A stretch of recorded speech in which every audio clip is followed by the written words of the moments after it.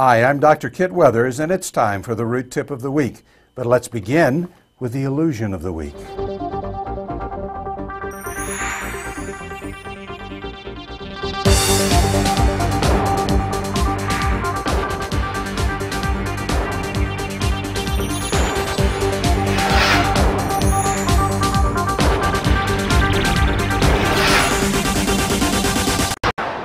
On last week's root tip, I pulled a pencil out of my nose, and what I'd like to do is use that same basic concept and show you how we can push a straw through the bottom of our jaw and up into the floor of the mouth.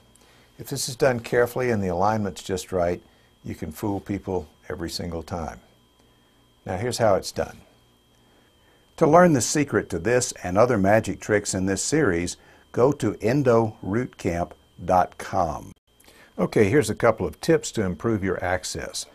Now, if our patients could open their mouth this wide, access probably wouldn't be much of a problem, but obviously they can't. And what we've had in the past is a cingulum access, which is very small, little triangle, and in the event that there's more than one canal, as we see here, it's very difficult to get back into that lingual canal. So what we want to do is change the access opening both for the anterior and for the posterior region. This is an example of the traditional cingulum access that we've all done in the past. Now what I'd like to suggest you do is open it up more so that you have an incisal edge almost involved and go straight into the canal, and that gives you a chance to prepare the canal easily. Show you an example of this. What we've done in the past is to make our initial access into the cingulum and stop at that point. I'm recommending now that you include the incisal edge, as we see here, and even go down into the canal just a little bit with the LA access burr or the LA access diamond, and then lean toward the lingual, which then gives you a perfect preparation as we see in this point. And now this is a much better preparation than the old style of making just a cingulum access. So let's look at molar access preparation. The working cusp on the upper is the lingual cusp, and on the lower it's the buccal cusp. And the canal opening is almost directly beneath the cusp tip. So if we want to find that easily, our access opening must begin almost at the working cusp tip. Then the non-working cusp is almost even with the surface of the non-working cusp root, as we see in this illustration here. And because it is so close to the exterior of the tooth, we do not go all the way to the cusp tip on the non-working cusp. So our slot that we're going to begin with goes from the working cusp to within 2 millimeters of the non-working cusp. So our molar access prep would go something like this. So step one would be to take our number 4 round burr, prepare the slot to within 2 millimeters of the non-working cusp. And this illustration shows that the working cusp is in red. The non-working cusp is yellow, but we're going to stop 2 millimeters short, and that's what the little green dot is for. Then the next step would be to extend that toward the distal, and we're going to go slightly past the buccal groove. And this illustration shows us the blue part. That's how far we're going to extend the groove, just beyond the buccal cusp, not all the way to the distal.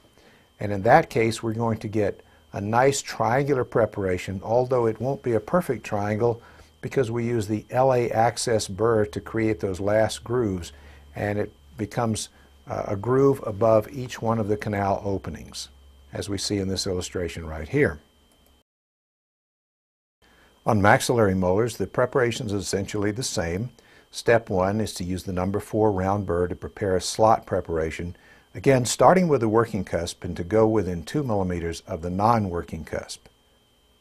And this is an illustration showing that the non-working cusp is in yellow, but we stop 2 millimeters short at the green dot to create our initial slot preparation. Then we're going to enlarge that in step 2 to go just beyond the buccal groove toward the distal. Keeping in mind that the distal buccal canal is usually almost in the center of the tooth, and it's rarely under the distal buccal cusp as we might expect it to be. So our preparation is going to look like a triangle, just like on the lower. And then we would take the LA access diamond and go back into the preparation to create our straight line access by placing the safe-ended tip into each canal and straightening up the file, and the preparation will wind up looking something like this. Maxillary premolars, again, basically the same concept. We will, however, use a number 2 round burr in the case of the premolars or the anteriors. And as we did in the molar, we go to the working cusp, and on the maxillary it would be the lingual cusp, and 2 millimeters short of the non-working cusp, and that creates a little slot like this. No need to go to the distal extensions because the canals are always going to be in a buccal lingual orientation. This just shows reducing the occlusion to give you a better idea of exactly how much of the tooth is involved. And as you can see here, the access opening on premolars is really quite conservative.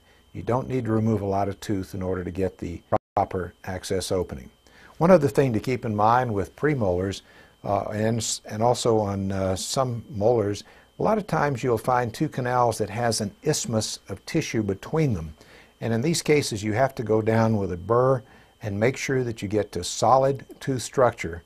So if you follow these directions and make your conservative access as we've just shown you, you'll find that you have beautiful access openings in the premolars, nice looking access opening in upper molars as well as lower molars. Give this a try and I think you'll be surprised how conservative you can make your access opening and still get straight line access into the tooth. Well, that's it for another edition of the Root Tip of the Week. I'm Dr. Kit Weathers and I will see you at the next Endo Root Camp.